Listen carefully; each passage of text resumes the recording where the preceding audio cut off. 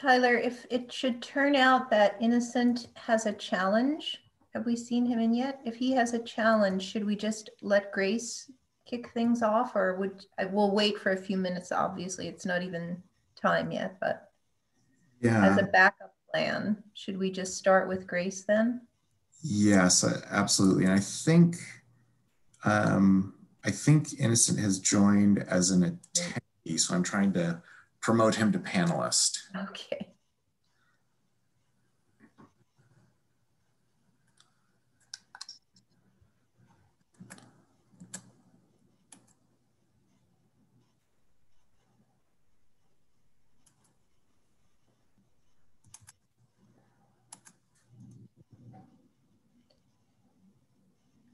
Tizai and Yannick, good to see you both also. Yes, Carol, it's 4 a.m. here, so. No, it's very early for you, Tizai. Thank you. But I love this work, so I have to be here. All right, and I think Innocent is now. Hi, everyone. Hello, do you hear Hi, me? Grace. Hey, Grace. Hi. I was having a challenge in getting the sound, but I've managed. And perhaps, Tyler, I'm trying to answer this question. Tell us about you. And when I try to click on the icon that I want to respond to, it's not active. Is it for us or for the participants? It's only for the participants, Grace. So the hosts will not, and the panelists, we're not going to be answering the question about where we're from. All right. Okay. Hello. Good morning, Innocent. Bonjour. Good morning, yes.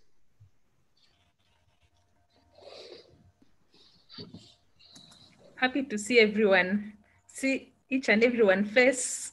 Nana, Amma, how are you? I'm fine, thank you. How are you too? I'm fine. How is Ghana? Hello. Hello. Ghana is fine. Getting ready for the election. You're fine. I'm from Kenya. It is 3 p.m. here.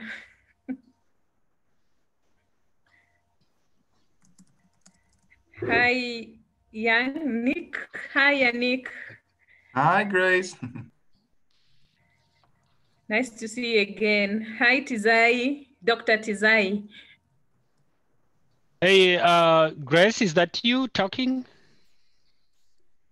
Yes, it is me talking. Yes, Grace. Hi. I was just saying, I think I was speaking, I was on mute. I said it's 4 a.m. here in Seattle, but I'm from Zimbabwe, so I can do it 3 p.m. as well. 1 p.m. 1 p.m. in Zimbabwe now. So. Okay. Oh, it's okay. Thanks so much for the commitment and creating time. Hi, Justus. Hi, how are you? Fine. How is Nairobi? Where you are? Nairobi is fine. We are doing good. Okay. You know, in some part of Nairobi, it's cold, it's raining and all that. Hi, Innocent. Nice to see you. And hi, Carol. Good to see you also, Grace. And yeah, it's wonderful to have everyone here and that people are well and safe in these difficult times. Hi, George.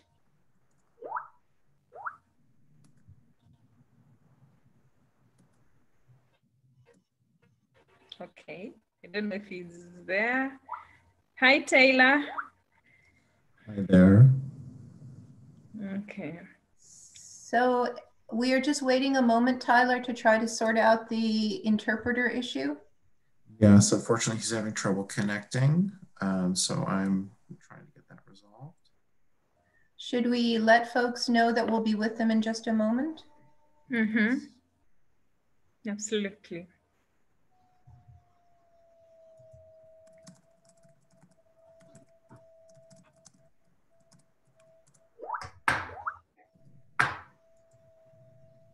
Okay, I'll send a note to everyone and let them know that we'll be right with them. Okay.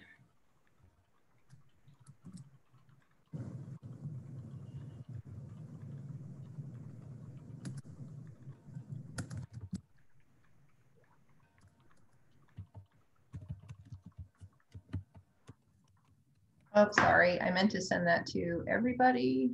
Sorry. Let me change this to everyone.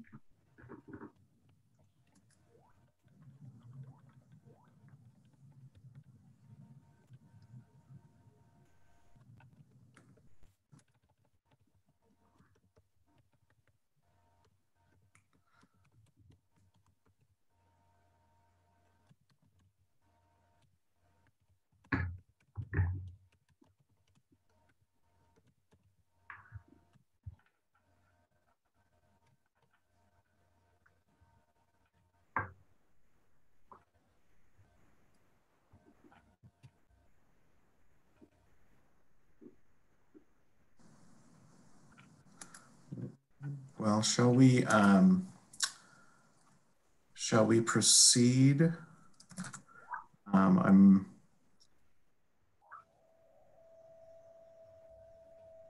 still unfortunately having trouble getting our interpreter connected. He seems to be having a connection issue.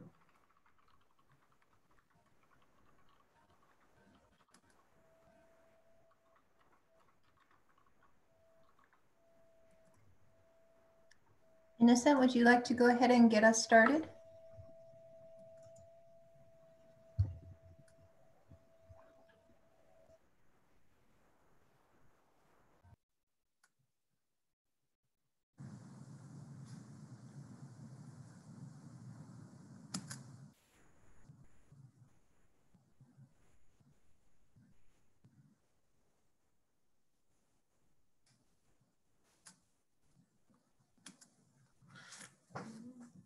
Innocent, would you like to get the panel started?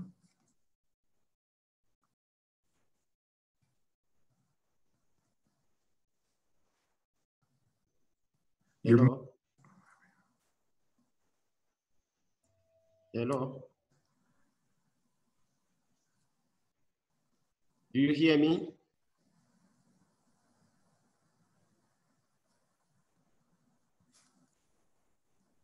Yes, Hello. go ahead. Do you hear me?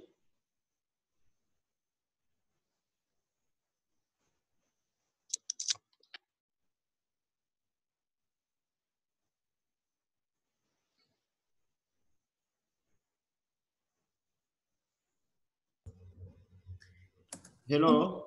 Innocent, please go ahead. We can hear you. Okay, so just 1 minute. I want to transfer the link to our translator.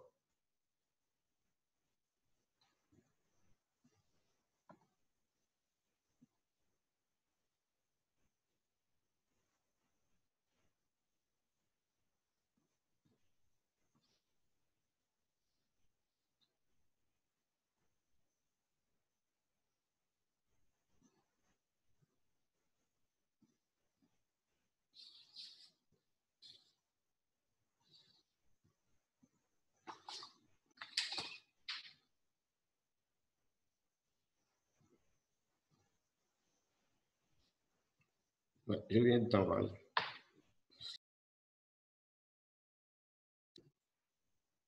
Hello. Good afternoon, everyone.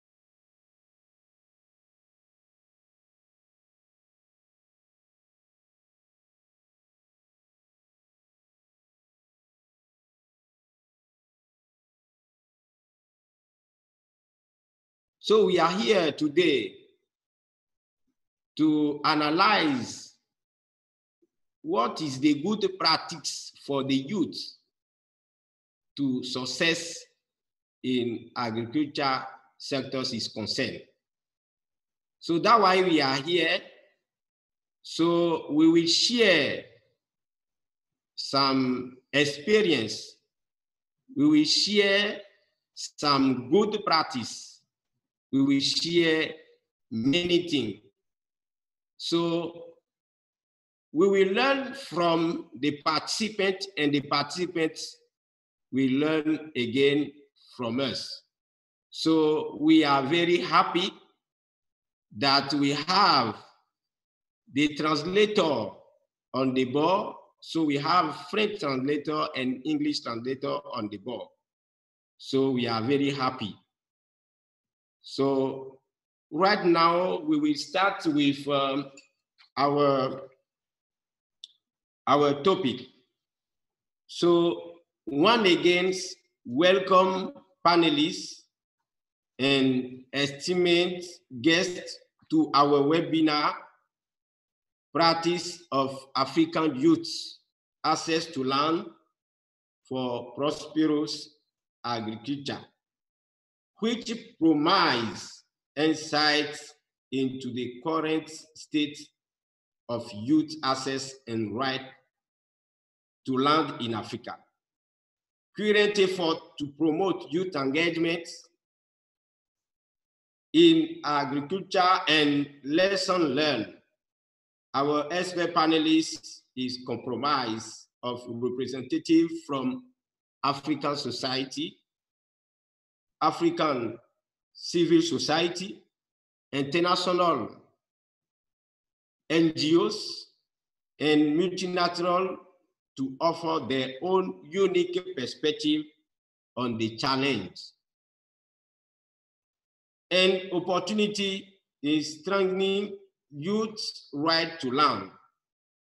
So right now, we will introduce our panelists in a moment, but first, I would like to welcome our moderators. I want to tell Grace Ananda and Carol Boudreau, who will guide our discussion. So, who is Carol Boudreau? Carol Boudreau is the Chief Program Officer at Landesa. She is an attorney and land right expert with 2 decades of experience in the field and the researcher. Throughout her career, while working in both the public and private sectors, she has supported improvement to the land tenure and research rights of individuals and communities around the world. With a strong focus on women's land rights, responsible land-based investment and conflict, particularly in sub-Saharan Africa.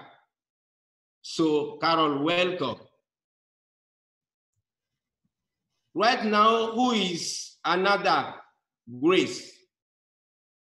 She is a women's land rights expert with extensive experience in policy, influence, and advocacy engagements around the African Union.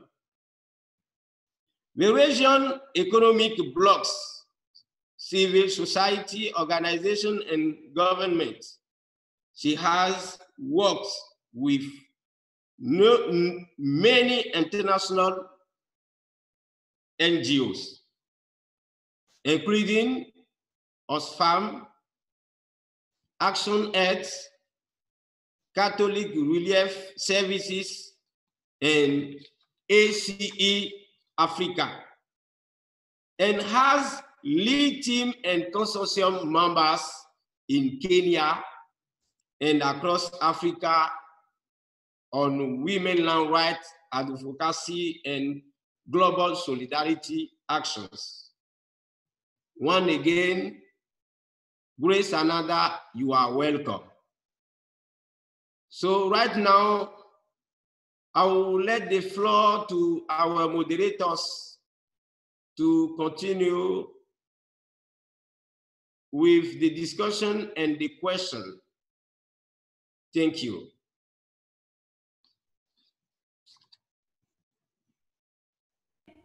Thank you so much, Innocent, and thanks everyone for joining us this afternoon from here in Nairobi.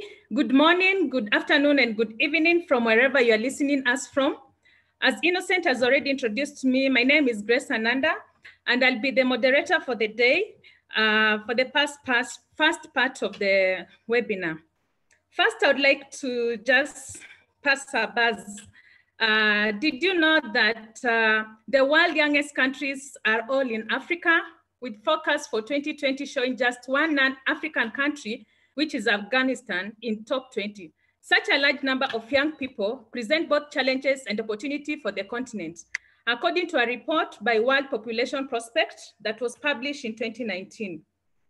This webinar has come timely when we are all celebrating the International Africa Industrialization Day, which is always celebrated on 20th November. When I looked at 2020 theme, I asked myself how best youth can sustainably and meaningfully contribute to the realization of free continental trade area if their land right is not secure. Before we begin our program, a quick overview of today's discussion. First, we will hear from a few of our panelists about on-ground realities for Africa youth. What do we know about youth land rights? And where are the gaps? What are the obstacles and also opportunities? Following that discussion, we will open up to questions from our audience. We will then turn to the second half of our program, centered on the best practices and opportunities for governments, policymakers, and other stakeholders to strengthen youth land rights in Africa. I kindly request us to share comments, questions using the chat box below, which will be answered at the end of the first round of this webinar. I will introduce our panelists in a few moments, but first I would like to talk briefly about why tenure security for young people or youths is key in the implementation and the achievement of African Union Agenda 2063 as a contributing factor to achieving the Sustainable Development Goal. Youth make up large share of population in developing countries, and it's important to create employment for them. This can be achieved if youths are allowed to use land productively to enhance economic growth. Noting that good land governance is cited as critical to achieving Agenda 2063 and building the Africa we want, particularly goals related to quality of life, agriculture, environment, peace and security, and not forgetting goal number 18 of engaged and empowered youths and children. It is therefore important for African governments to implement fully the African Union framework and guideline on land policy in Africa at the national level and promote the domestication and framework and guidelines. Besides, the guiding principles on large-scale land-based investment in Africa, key targets and indicators associated with African Union Agenda 2063, which is supposed to be achieved by 2023, the 10 implementation plan, ensuring equitable access to land for women, men, and also youth. As we start the decade of action to achieve Sustainable Development Goal, we need to commit more constantly to ensure equal sustainable access to land for young people across Africa. Regarding this, Youth Initiative for Land in Africa, YILA, in partnership with Cadasta, Land Portal, Landesa, Coladev, Afrimid.com, Food and Agriculture Organization, FAO, is having a series of webinars to discuss how best youths can be involved in land governance in Africa as a contributing factor to achievement of African Union Agenda 2063, Aspiration 6, an Africa whose development is people-centered, driven, relying on the potential offered by African people, especially its women and youths, and also Sustainable Development Goal. Let me welcome our first panelist, Innocent Antoine Huji. He's the coordinator of Youth Initiative for Land in Africa, has over 10 years of experience in land expert, management, business planning, financial analyst, and also software engineering. Before founding YILA in 2019, Innocent Antoine worked on Millennium Challenge Corporation Lands Access Project in Benin. He has previously held various positions in Benin, most recently as regional head of office of the Benin National Agency for Land Affairs and Domain. Welcome, Innocent. Our second panelist is Nana Ama. Nana Ama is a land economist, development policy analyst, and gender specialist with over 25 years experience in land, natural resources governance, land policy research and advocacy, and women land rights. She's the founder and executive director of COLADEF. She oversees the strategic direction of the organization, manages engagement with partners, and leads COLADEF national policy advocacy agenda. You're welcome, Nana Ama. And our third panelist in our first round of the webinar is Dr. Tizai Mauto. Dr. Tizai is Landesa land tenure and youth specialist, provides land policy analysis and implementation experts on rural land tenure security and the importance of youth access to land for improving livelihood and promoting economic development. He has previously worked on youth-focused program with UN Habitat and the Global Land Tool Network, and as an urban planner for the government of Zimbabwe. Welcome, Dr. Tizai Mauto. Now on our first discussion, we will focus on obstacles and opportunities for youth land rights. To you, Innocent Antoine, could you just give us a brief on what are the obstacles that youth face in accessing land? Thank you. To you, Innocent. OK, thank you. Merci beaucoup. Merci infiniment à chacun et à tous. Je crois qu'aujourd'hui, la question du foncier des jeunes est une question préjudiciable. Et c'est une question... Hello? Et c'est une question préjudiciable. Et à cet effet, il est important de comprendre. Il est important de comprendre que, à cet effet, il est important de comprendre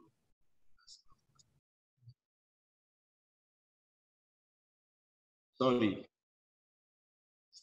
Donc, je disais que les obstacles aujourd'hui qui entravent donc la question du foncier des jeunes aujourd'hui en Afrique est de plusieurs ordres. Et d'abord, lorsque nous regardons un peu, nous constatons qu'il y a des obstacles d'ordre socio-culturel. Et quand on parle d'obstacles socio-culturels, il s'agit donc des coutumes. Aujourd'hui, dans nos sociétés, nous constatons qu'il y a le système patriarcal qui empêche les jeunes d'avoir accès à la terre. De la même façon, nous constatons que dans certaines familles, on n'octroie pas la terre aux jeunes de la famille. La famille, la terre est la chose gardée, est la chasse gardée donc des grandes personnes. De la même façon, nous avons constaté que dans nos coutumes, il y a plusieurs règles suivant les régimes, suivant les familles qui bloquent donc ce problème-là. Il y a aussi une question d'ordre éducatif. Donc, il y a l'éducation aussi qui constitue un obstacle véritable. Et l'obstacle véritable au niveau, c'est le manque de formation au niveau des jeunes. Les jeunes n'ont pas la formation. Les jeunes n'ont pas la formation en matière foncière. Et ça fait que nous n'arrivons pas à avoir des jeunes engagés sur les questions foncières pour pouvoir booster l'agriculture.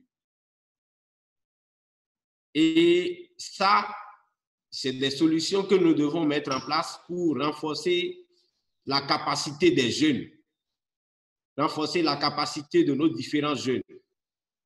Alors, donc, après ça, nous allons constater qu'il y a aussi des obstacles d'ordre politique et économique. D'ordre politique et économique, il y a d'abord les jeunes qui ne sont pas associés aux différents lieux de décision. Ça veut dire que les jeunes, on ne les associe pas à des instances de décision. Et ne les associant pas, cela ne permet pas aux jeunes de comprendre réellement qu'ils ont un rôle véritable à jouer, qu'ils ont un statut dans le système donc de la gouvernance foncière. Il y a aussi des questions d'ordre juridique. Les questions d'ordre juridique, beaucoup de jeunes ne connaissent pas les lois de leur pays. Beaucoup de jeunes ne connaissent pas les lois de leur pays. Ils ne connaissent pas quels sont les droits que la loi foncière de leur pays leur donne. Et ça fait que parfois, ils sont ignorants donc des tests. Ils ne savent pas ce que la loi leur concède. Et à ce titre, ils ne sont pas proactifs pour pouvoir saisir les opportunités agricoles qui se pointent dans leur pays. Donc voilà autant d'obstacles qui bloquent un peu l'accès des jeunes à la terre en Afrique. Et l'autre chose, c'est que nous n'avons pas des données fiables.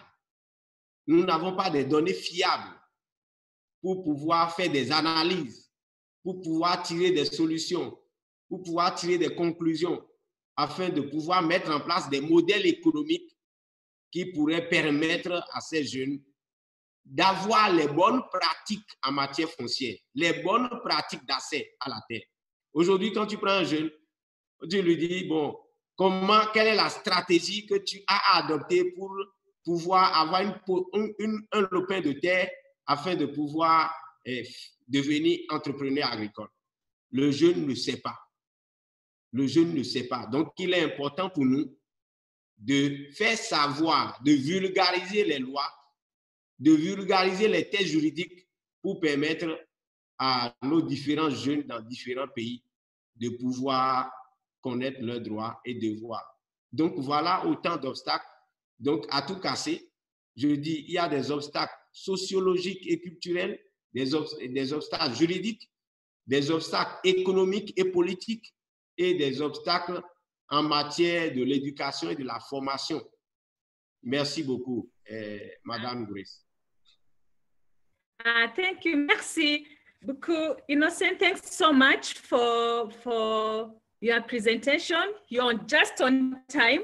And I would kindly request you just to summarize it in English for some of our English-speaking participants. And I would also like to remind the participants that in the event you have any question, kindly use the chat box to write questions and also comments. And we will let you know once our interpreter is on board. So Innocent, just give us a summary of what you've just shared with us. Good morning. Yeah, I would like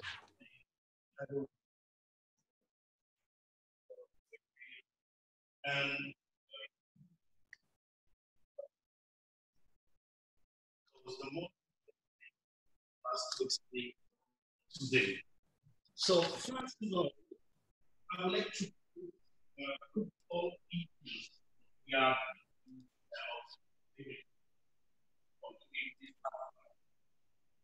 the map of this is a track. We have there is no access to New York. This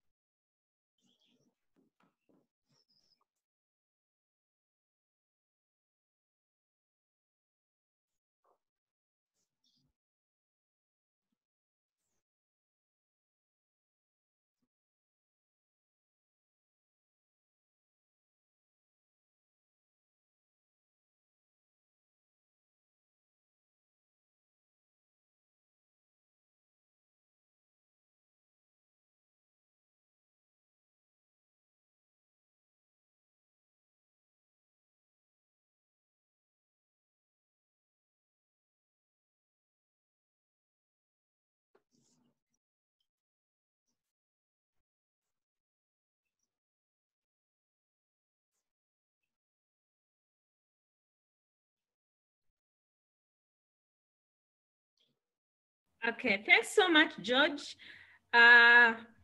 for summarizing what Innocent just mentioned about issues to do with the patriarchal society where we come from, the traditional societies, what is making youth not access land and to be productive in it. Okay, to my second panelist, Nana Ama, you work in Ghana. What employment opportunity exists for young workers, particularly those living in the rural area? I would also like to remind participants that in the event you have any questions or comments, use the chat box below so that we will be able to respond to your comments and also questions at the end of the first session of the panelists, of the discussion, sorry. To you, Nana Ama. Thank you very much, Grace, and a warm welcome to all our participants and my fellow panelists. And I'm so grateful that I have the opportunity to be part of this panel.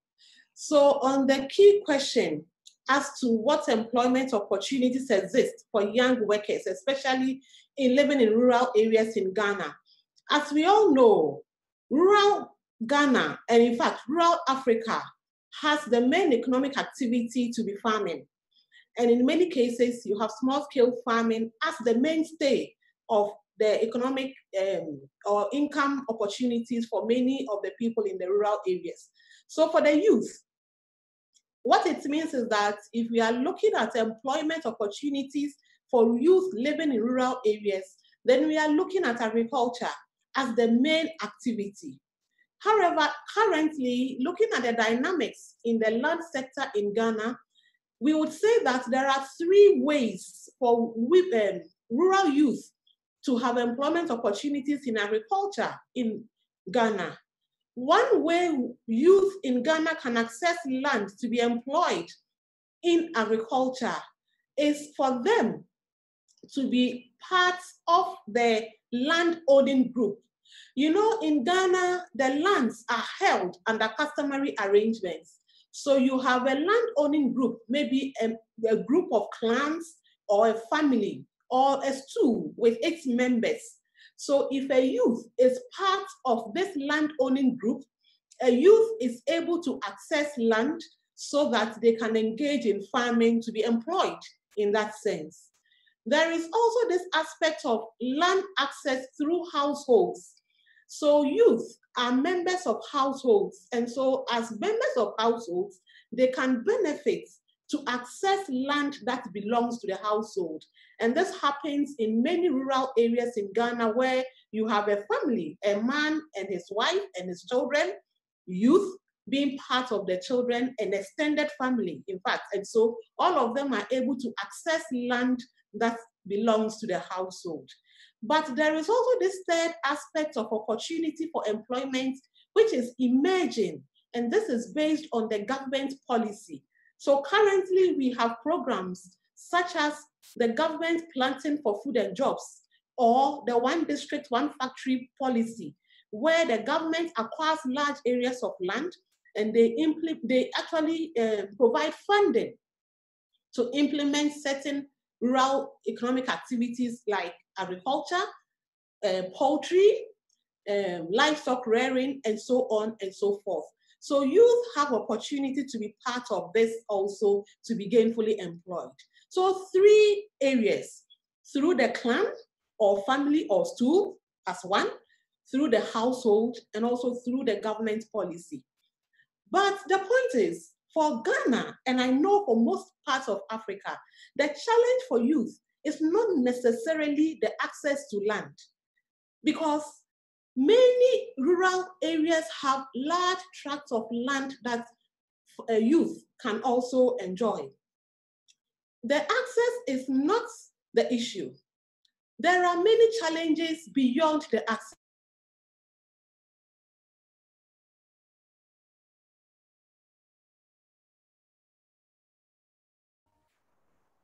Yes, go on, Nana. People within that age are considered youth.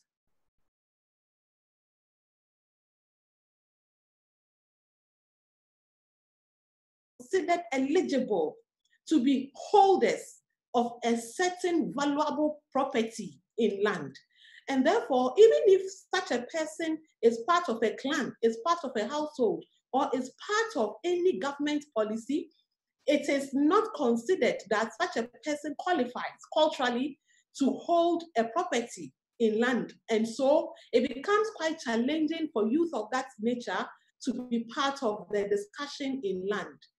There is also a certain cultural, social, political, and historical context for Ghana's natural resource governance. And this influences decision-making, access control, and benefit sharing in land.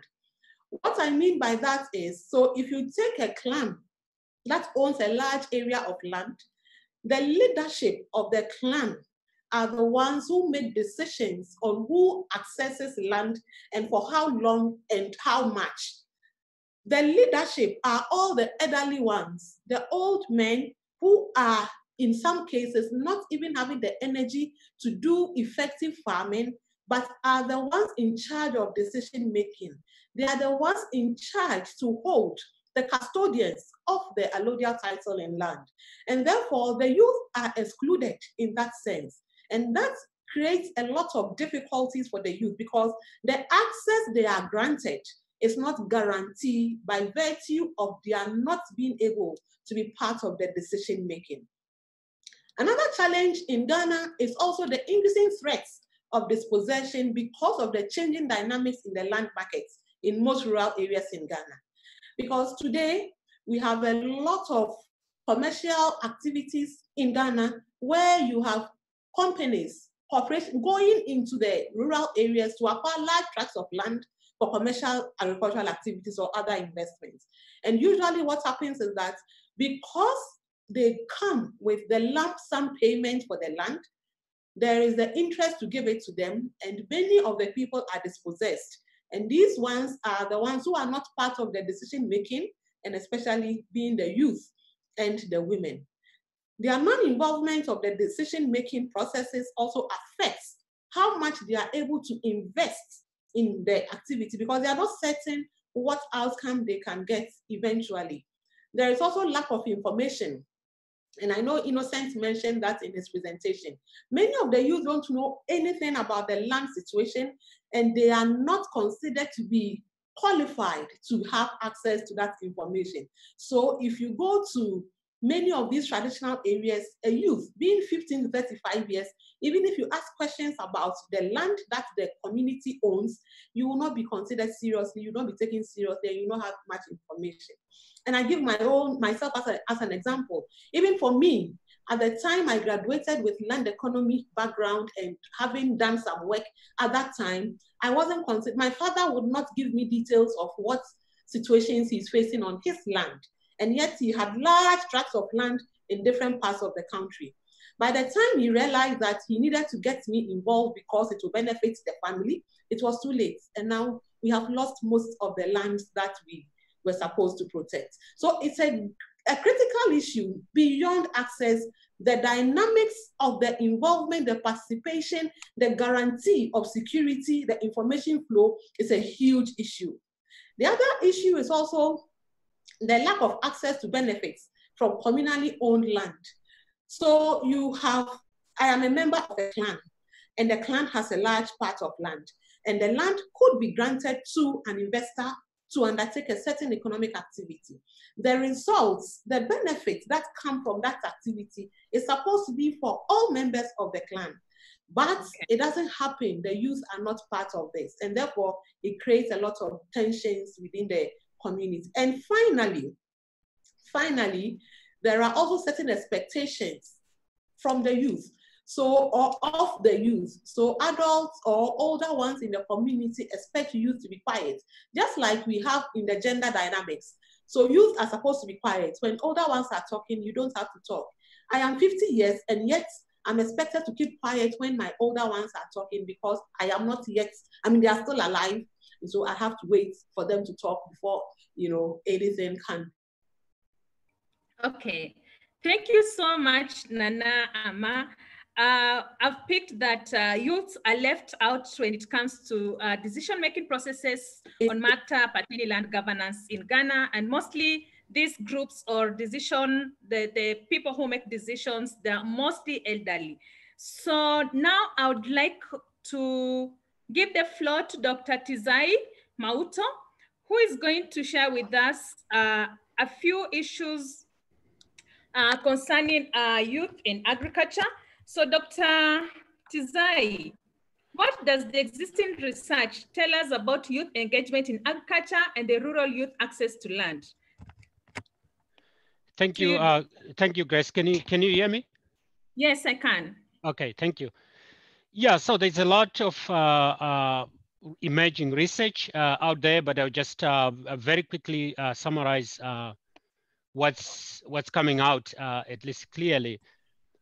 So one trend that's very clear from research is that rural non-farm employment opportunities and urban employment are not catching up with rural population growth. So what this means is that opportunities for youth access to land will remain very important to absorb youth employment in agriculture moving forward on the African continent. There's also this question about, because we are talking about prosperous agriculture here, there's also the question around productivity and what the continent should do to tap into the educated youth workforce, which is obviously much more educated than the older generation. Research actually shows that youth, stronger land rights are actually vital for youth to have them, give them independent access to land, so they can actually have decision-making power around technology, use of technology and practices necessary to enhance agricultural productivity. So there's emerging good research around that. So while there is some research evidence that youth are turning away from agriculture in some countries, youth actually will continue to be dependent on agriculture moving forward, primarily because of population growth and also absence of non-farm employment opportunities. So broadly, I think Nana Ama and also Innocent have already alluded to this. So broadly from literature, there are three barriers, main barriers really, to youth engagement in agriculture. That is access, limited access to land, finance, and skills. But of course, there are others, technology, markets, and others. But those three sort of come out very clearly in research. And access to land, as you all know, is really fundamental for youth engagement in agriculture. But yet in sub-Saharan Africa, I think research coming out of IFAD's 2019 Rural Development Report shows that 1 in 3 adults is a sole owner of a plot of land, whereas that's only true for about 1 in 10 young people. And if we step back to the basics of youth, rural youth access to land in Africa in many countries, and Nana Ama has already alluded to this, traditionally in most countries, youth access to land is through inheritance. But opportunities for inheritance, youth land access through inheritance, are slowly diminishing because of land scarcity, issues around land fragmentation, and continued population pressure. I know that Nana Ama mentioned access is not an issue, but there's also research coming out showing now that about 90% of land in available arable land in Africa is concentrated in just 9 countries. And most of those countries, including the DRC, Sudan, and others, are politically fragile countries. So what's happening is that because of land scarcity in a lot of countries, youth access to land is becoming a challenge and also costly.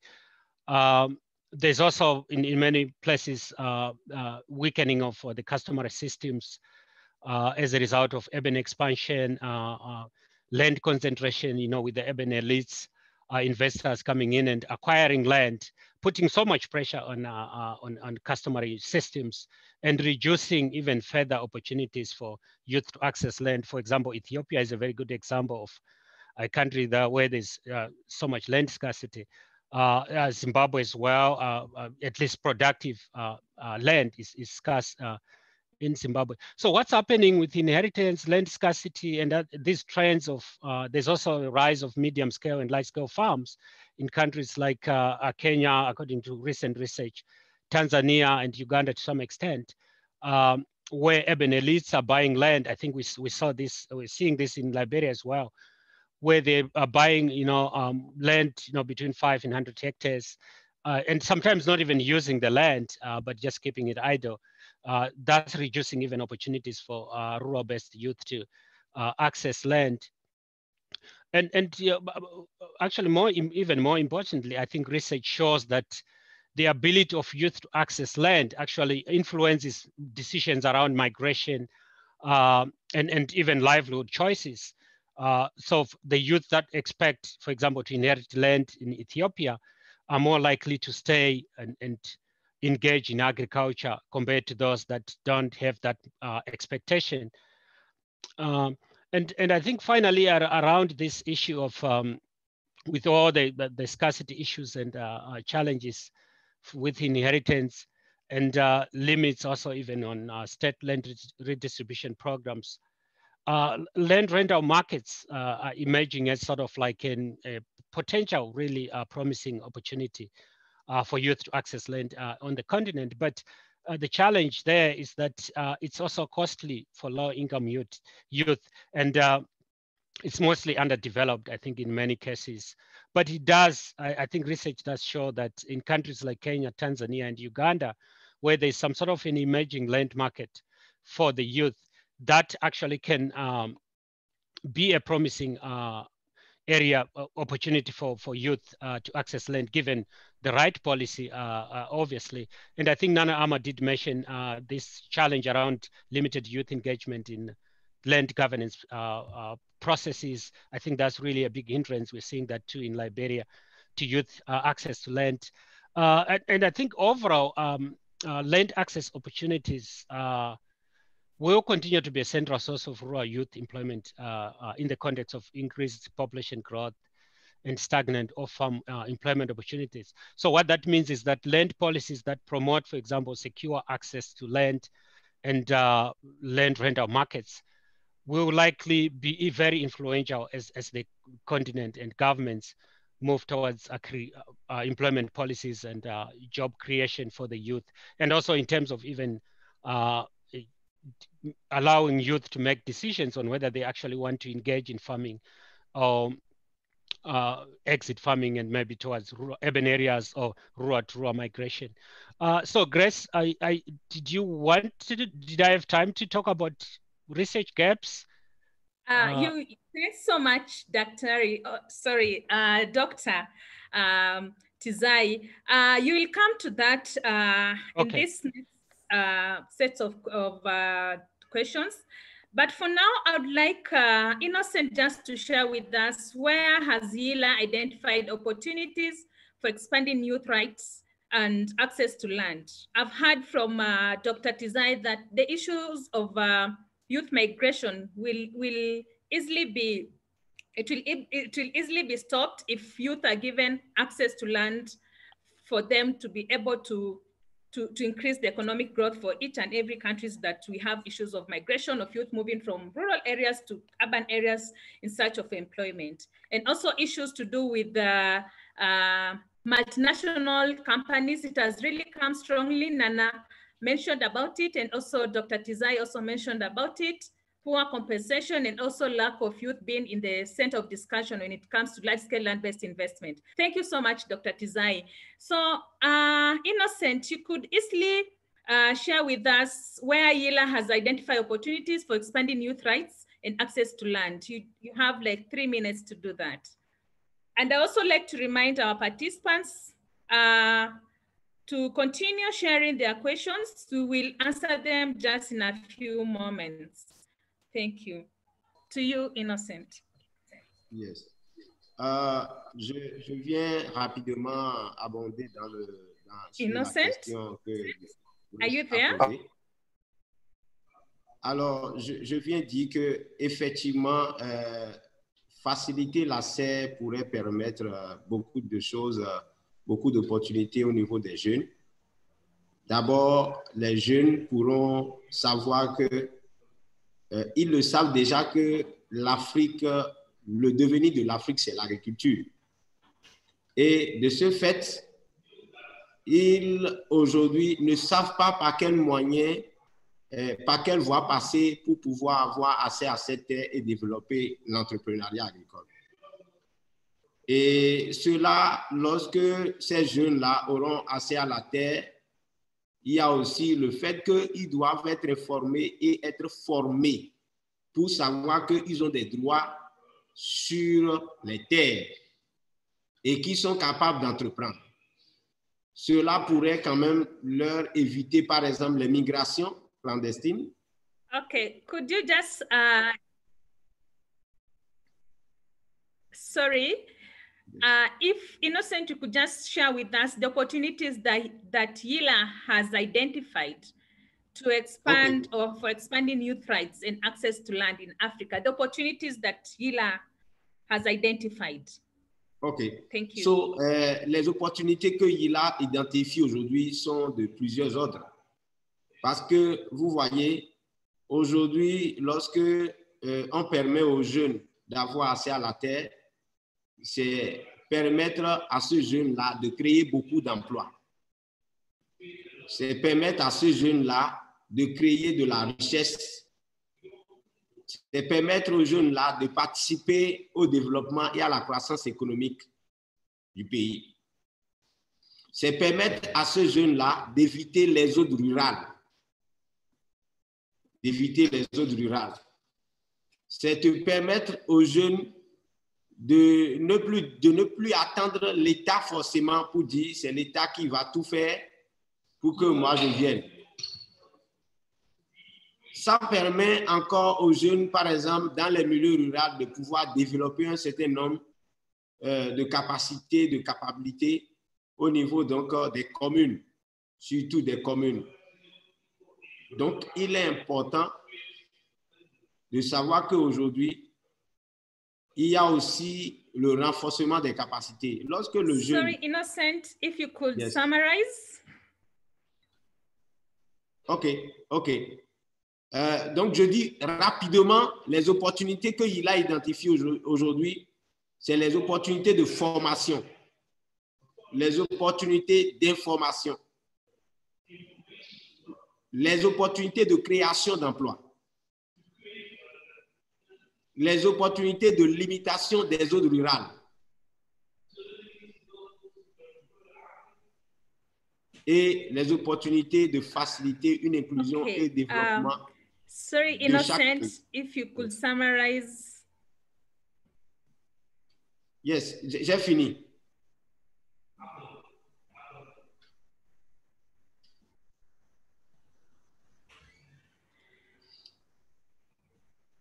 Madame Gourès, je viens de finir. Okay, merci. All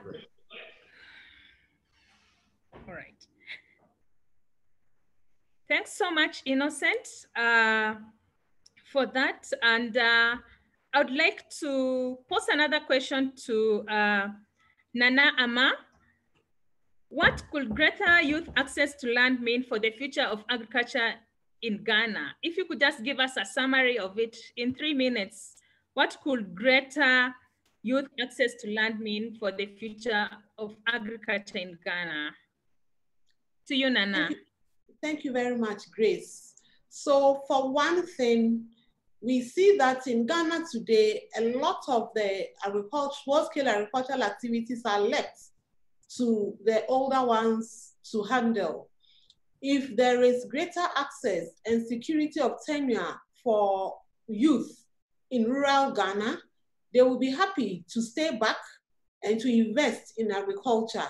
And that will boost agricultural productivity and actually increase the level of employment that youth in agriculture is able to project.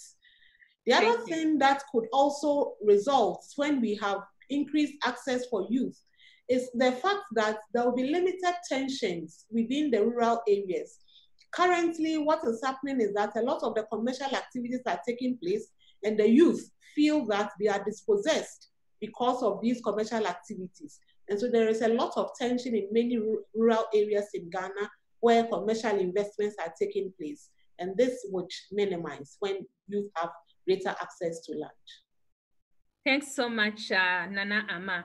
Now to Dr. Tizai Maut. So you could just share with us briefly about the research gap that are there when it comes to land governance in youth, and also what are some of the key lessons learned from Landesa youth in land assessment and interventions so far.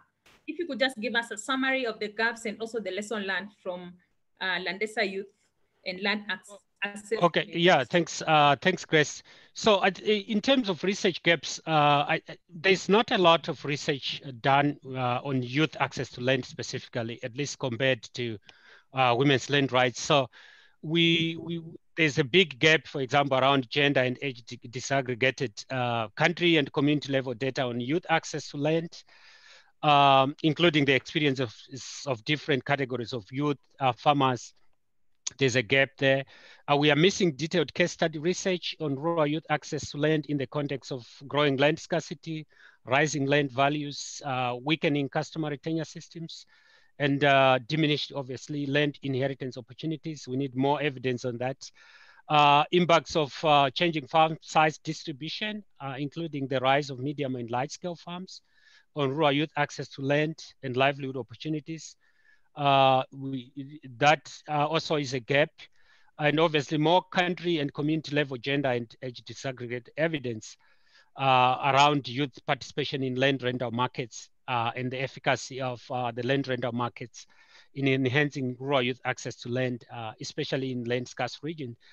We also need more research and evidence on promising and scalable rural land access initiatives, including effective ways to address social norms and practices that hinder rural youth access to land. And I think maybe Yannick and Justinus will provide hints to this. In terms of lessons from Landesa, just very quickly, what we have seen doing land tenure assessment, youth land tenure assessments in Kenya is that there is value in doing targeted youth interventions, because that way you can actually get a deeper understanding and better design responsive programs to address youth land rights when you actually zero in and do an intentional approach where you really go into the community and try to understand the needs of the youth. We also see in Liberia, especially, the importance of understanding fully the meaning of youth in different contexts because of various variations in the ways in which communities define youth. That's really a starting point where you need to really do age and gender very specific disaggregation and integrate, social understandings of youth, social and cultural understandings in all the programs. And I think the youth engagement in research and land governance is really key. We see that as we work with our partners, that youth really, one way really to bring youth closer to the land governance and land allocation systems is to ensure that their youth are at the table. And the way to do that is really to work with youth-led groups and youth-focused civil society organizations. And we see the value of cross-sectoral collaboration with government and various civil society organizations promoting youth access to finance, training, and skills building, as we did, for example, with TechnoServe in Kenya, and as we are exploring opportunities for that in Liberia.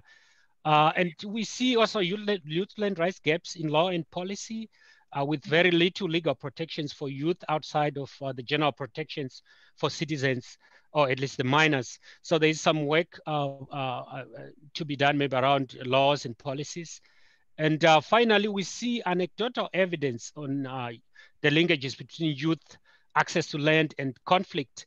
For example, Western Ivory Coast, where I was doing some research back in 2016, in Kenya, coastal region, and to some extent, and the DRC, where we are having a project with Mercy Corps, we see that limited youth access to land, as Nana Ama hinted, could actually have some role in reducing tensions, intergenerational tensions between adults and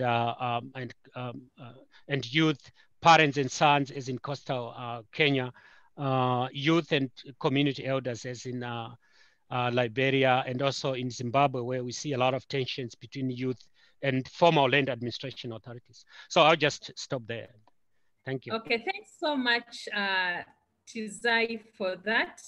It's evidence that if there is good governance, if there's participation, inclusion of youth in land-related issues, we'll have reduced conflict not only in our community, but also in the continent, and more so in areas where we have increased civil war.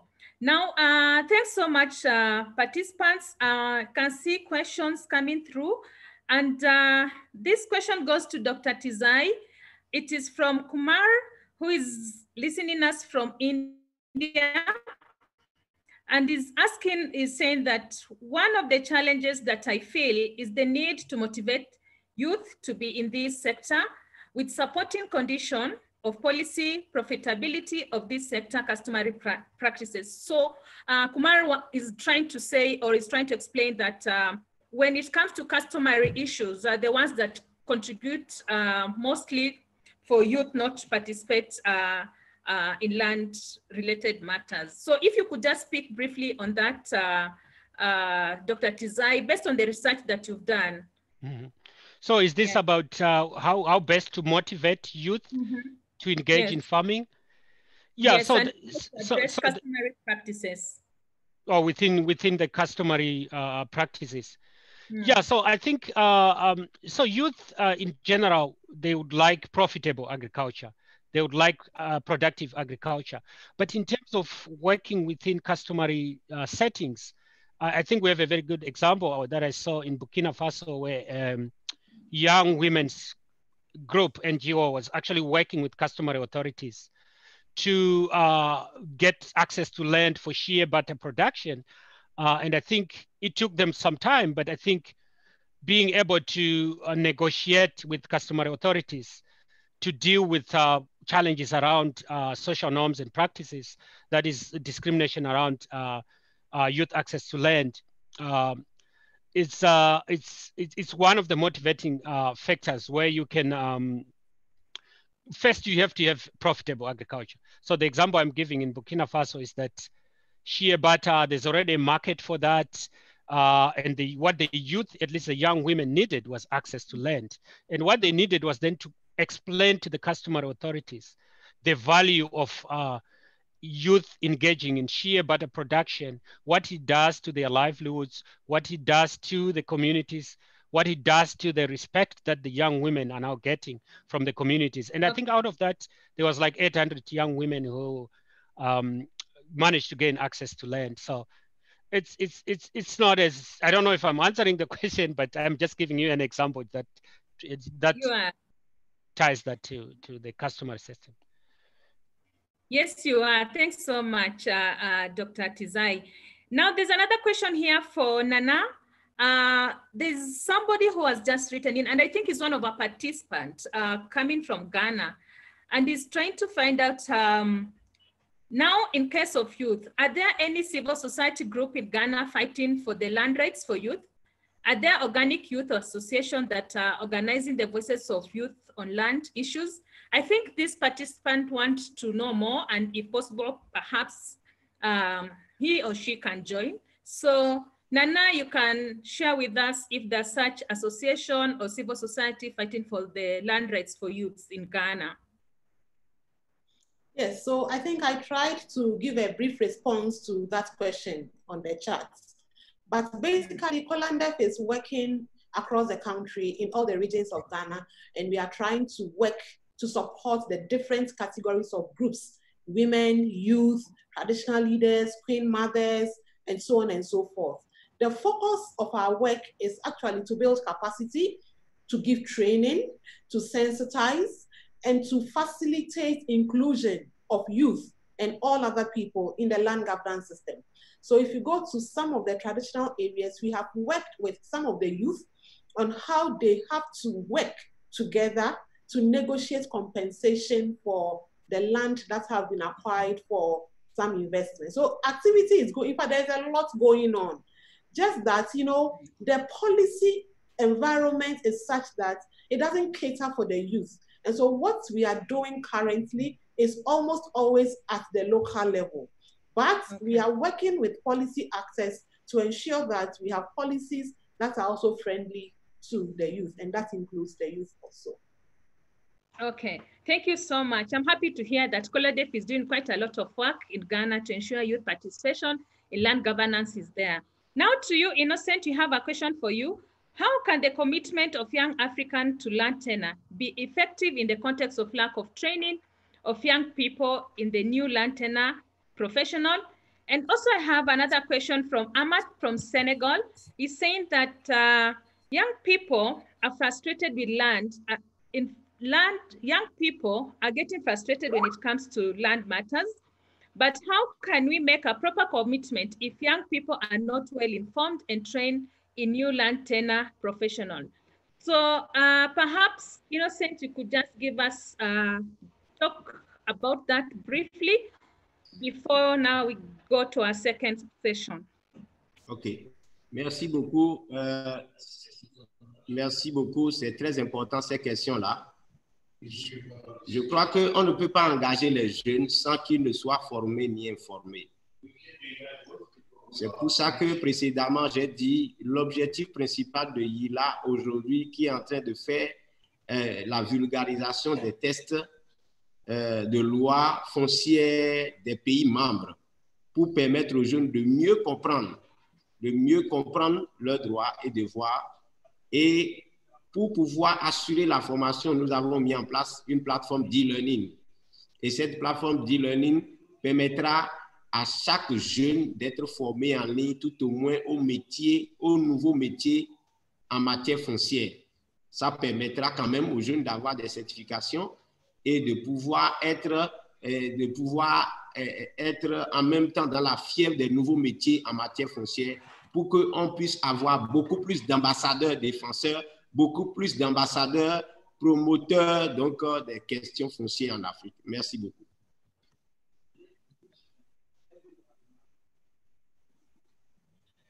Okay. All right. Thanks so much. The final question goes to Nana. What practical strategies can be applied to promote women and young people access to land, especially for agriculture purposes, beyond policy change, which takes forever to happen, and also the implementation part of it, sometimes it's not there. So what are some of the practical strategies can be applied to promote women land rights and also youth access to land? Just a brief to you, Nana. Yeah, so the question is deep, but you want a brief answer. So I'll be very brief. The brief answer is that in Ghana, land is organized around a certain social group. It is local. And within that local context, there are various customary rules and practices that govern how land can be acquired and used.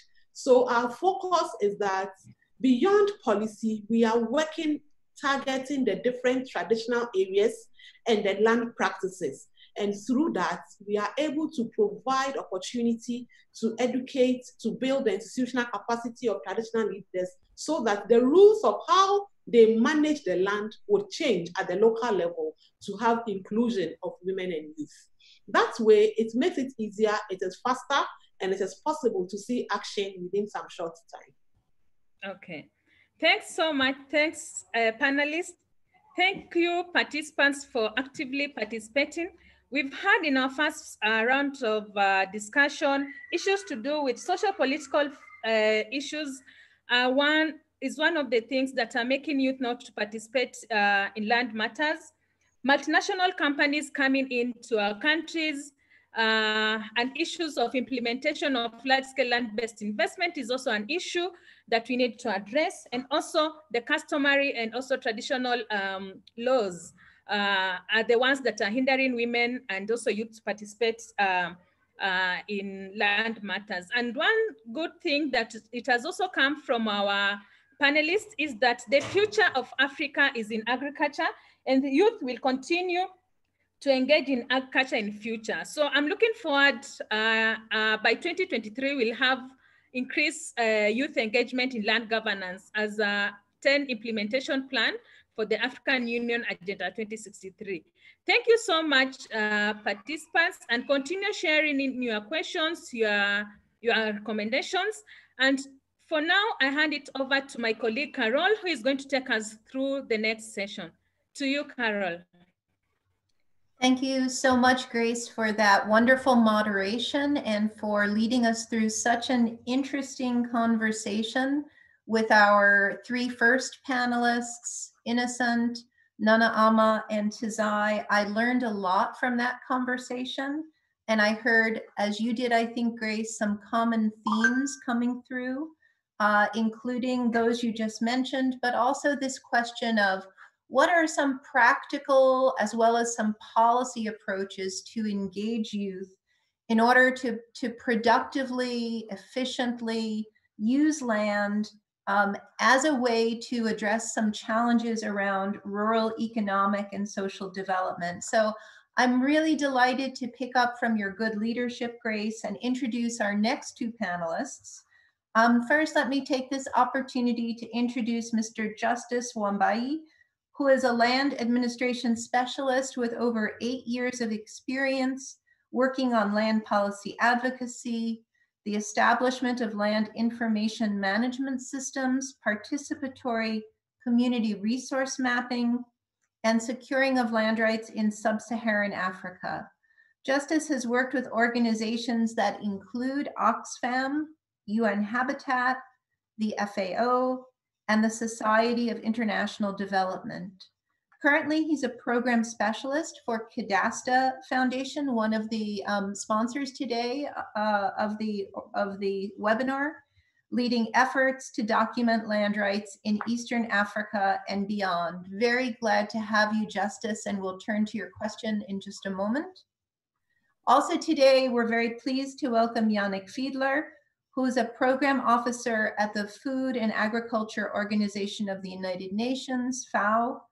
Yannick is coordinating, very interesting, a series of projects in North and West Africa, which aim to strengthen the enabling environment for responsible investment in agriculture and food systems, with a very strong focus on youth. He's the author of several publications and the developer of capacity development tools, which would be great for us to hear a little bit about maybe in the chat or elsewhere in the conversation. His most recent works focus on empowering youth in the African region. He's a native of Germany, but Yannick holds a master's degree from Sciences Po in France, and he's the father of a little girl. Well, that's nice to hear. Congratulations. Welcome, Yannick.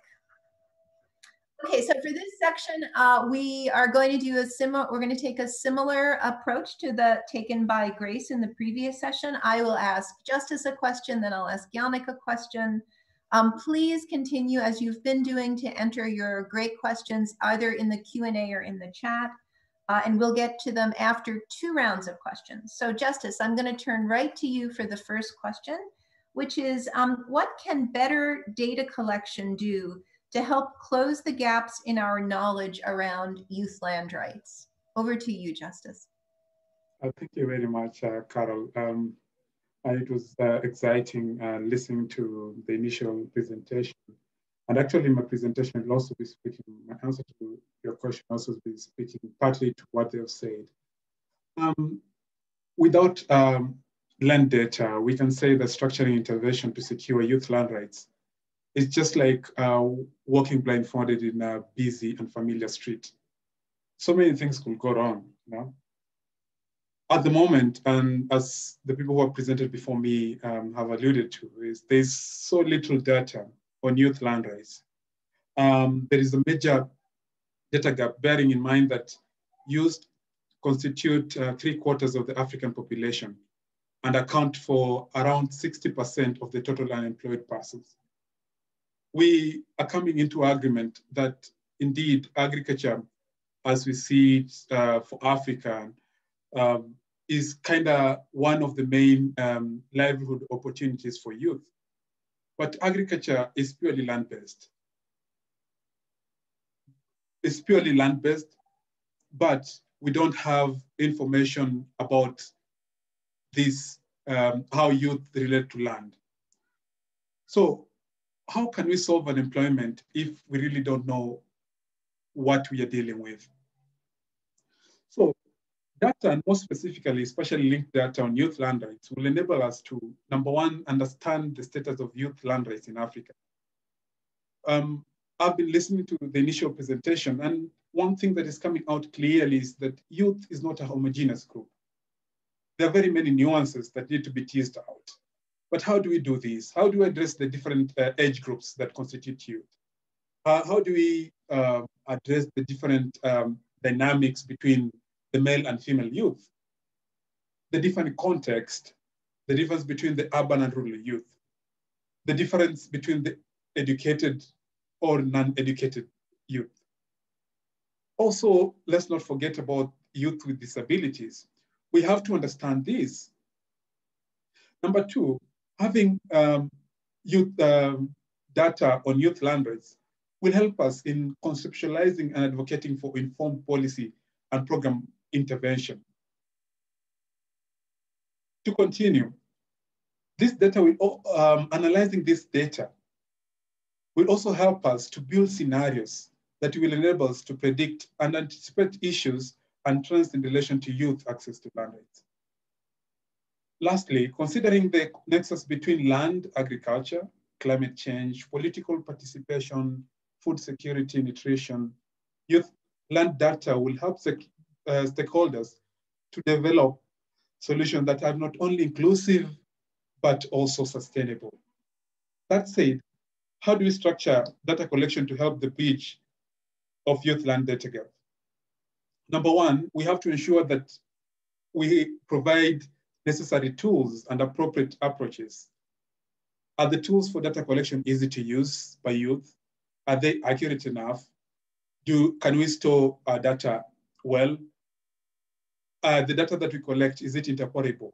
Can we compare data that we get from Ghana and data that we get from Kenya?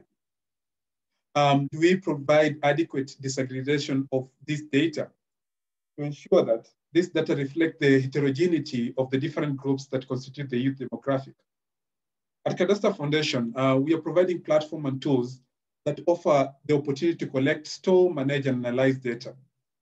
We see the importance of having youth in this process and building their capacities. In that, we provide these technical tools to organizations, most of which are youth-led, or the technical teams led by youth. But we also go ahead and train them on how they can use these tools. For instance, we are having an upcoming virtual training where we are really targeting grassroots organizations. And these tools, I tell you, they've done so much. Youth are tech savvy. If you give them tools, they do a lot, like I'm going to explain as we continue this session. Thank you very much, Carol.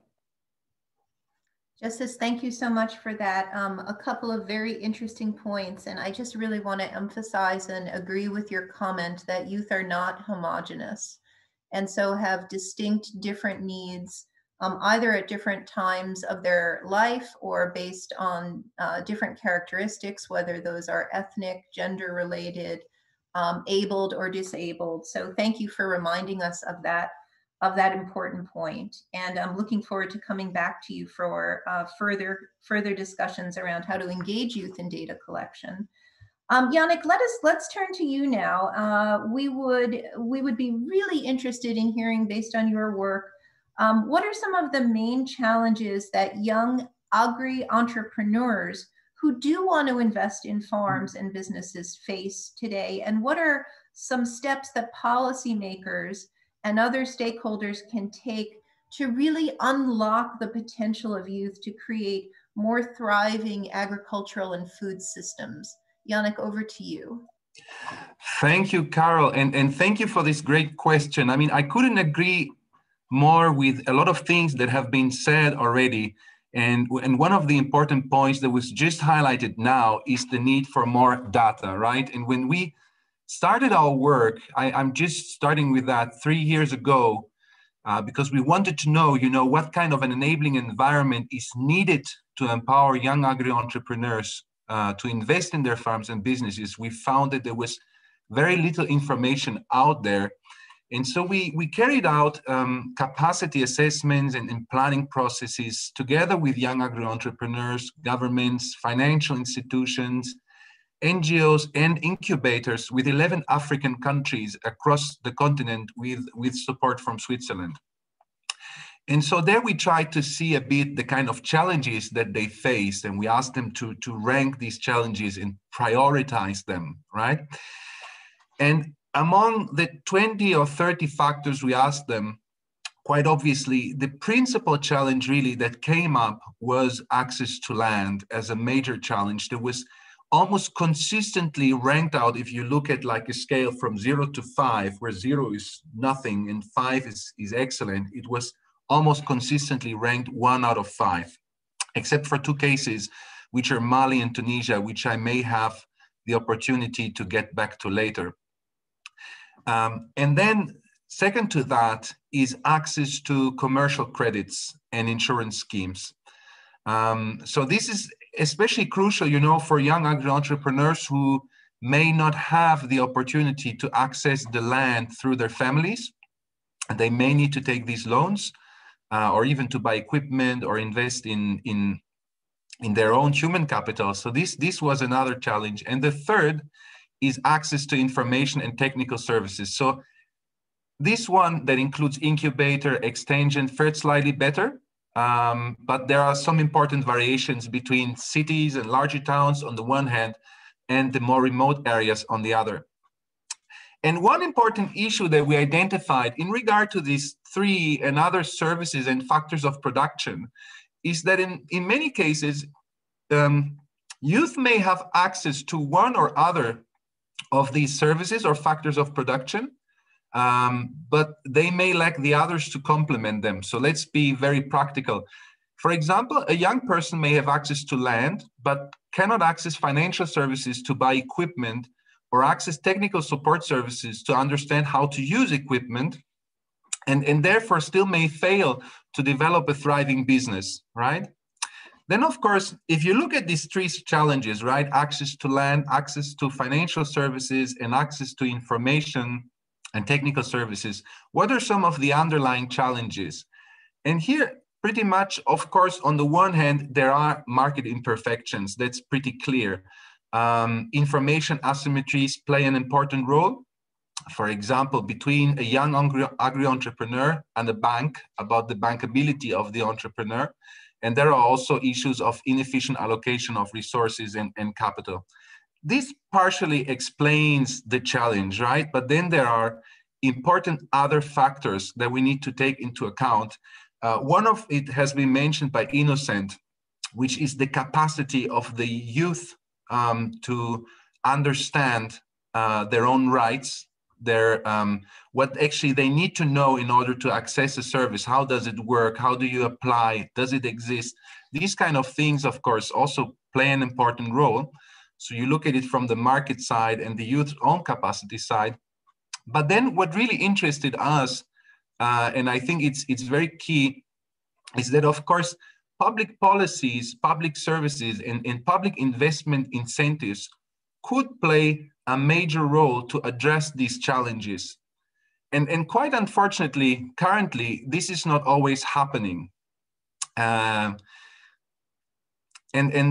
there are some things that could be done in order to improve the young agri-entrepreneurs' access to vital services and factors of production through well-targeted and well-conceived investment incentives, which can include financial incentives, such as concessional and non-concessional loan schemes, or loan guarantees in this case for banks, information and technical services, or land distribution programs.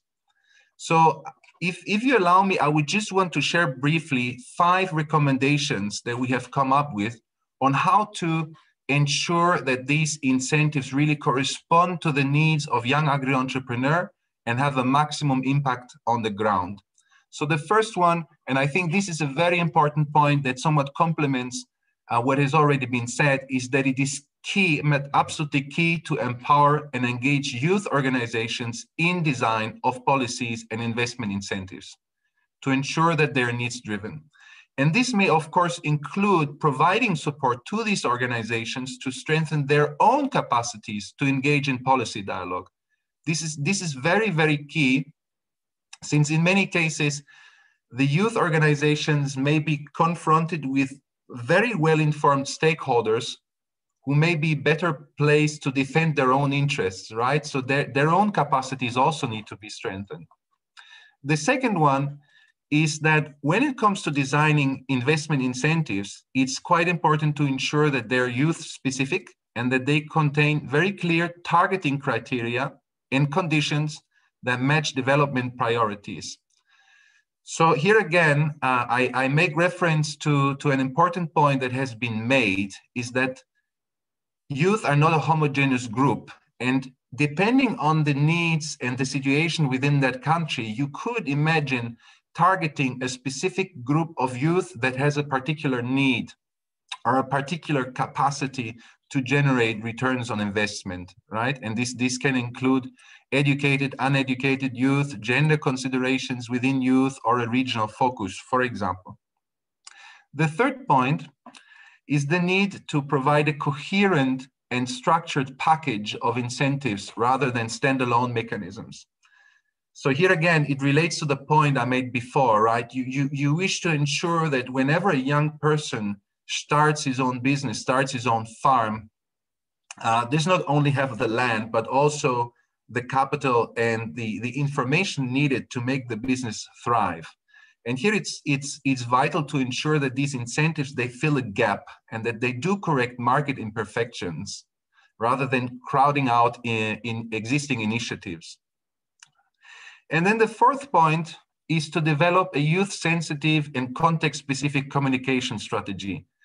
Again, before I said, in many cases, quite amazing things may exist and may be put in place, but the young people may not always be aware that they exist, or they may not understand how to apply to support mechanisms. And then the fifth and the last point, and I think this has been said before, but it doesn't hurt to repeat it, is to ensure that the overall policy and legal framework empowers young agri-entrepreneurs.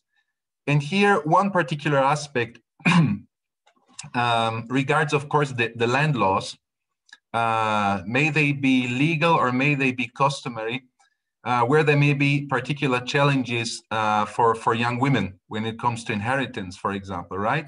So these are the 5 recommendations I wanted to mention. And with this, over to you, and thank you. Yannick, thank you so much. And thanks for doing that in such an efficient way. Both you and Justus did great with your timing, so I appreciate that.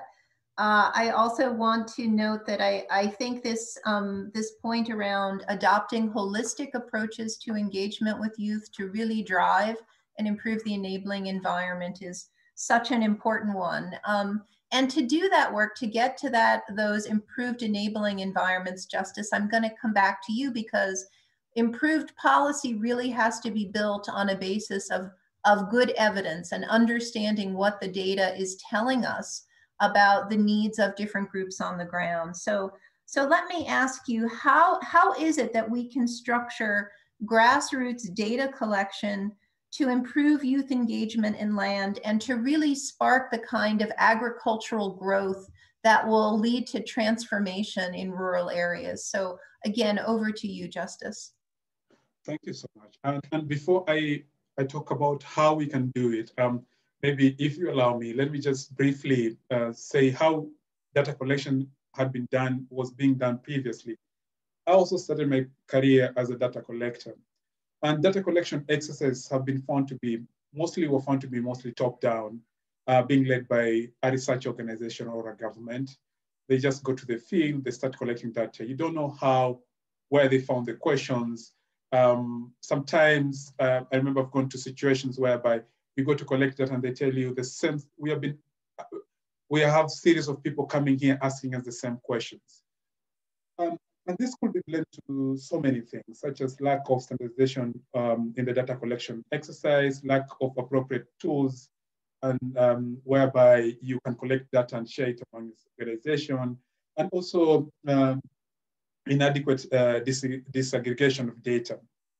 At the Cadasta Foundation and working with youth in Africa, we have come to understand that successful data collection should not be seen as an event, but as a process.